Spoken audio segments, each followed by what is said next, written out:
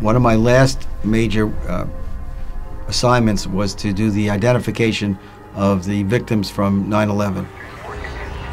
Seeing people who had been killed in terrible, terrible ways gave me the feeling that there were real evil in the world. No human being could be this evil just by themselves. I was born and raised in the Bronx in New York City. Like any other good Jewish boy, I would go to Hebrew school. We were leaving school at 3 o'clock and we just happened to run into these Catholic schoolgirls.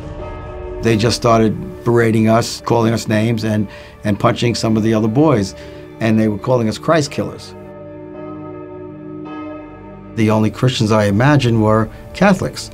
I knew the Catholics knew the New Testament, that was their Bible, and I just felt that this was a very anti-Semitic book, that this had nothing to do with Judaism.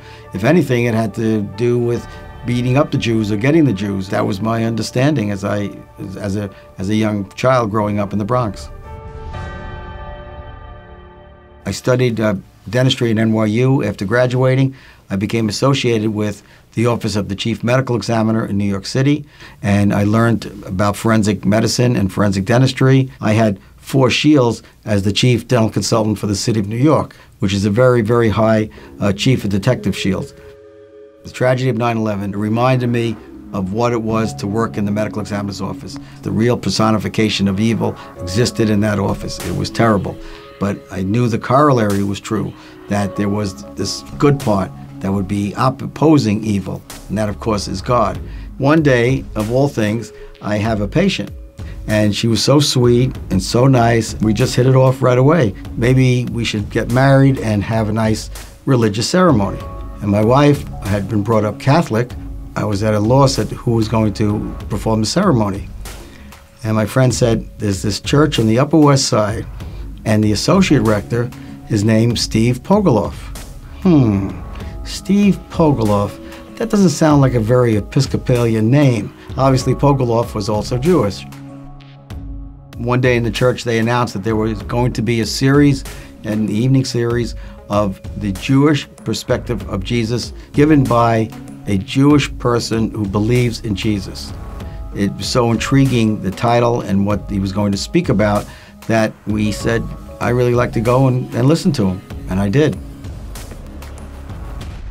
So I went that first night, and the guest lecturer for that night for the next 2 weeks was Bob Mendelsohn. I said, you mean to tell me, Bob, since I'm a Jew, and I'm a pretty good Jew, I don't even cheat on my income taxes, and I can say that with a straight face, and I could do all these things, you're telling me that unless I believe in this person, Jesus, that I will not go to heaven? Yep. You're not going to go. You have to believe there's only one way, and that way is through Jesus Christ. I mean, what chutzpah, what nerve to say that to somebody and to believe that? It's just unbelievable. Well, when I first started reading the New Testament with the expectation that I was going to be reading this real anti-Semitic, anti-Jewish book, it was just the opposite. I said, how could anybody say this is an anti-Semitic book? It's a very, very Jewish book. All the apostles, who I thought were Catholic, obviously they were not, were all Jewish boys. They were just like me. I was shocked. The scripture only points to one man, and it points to Jesus. I said, this resurrection is true. With all the archaeology and all the technology and everything that we have, nobody's ever come forward with any evidence that there was a body and the body was found. Very, very, very difficult to get rid of a body.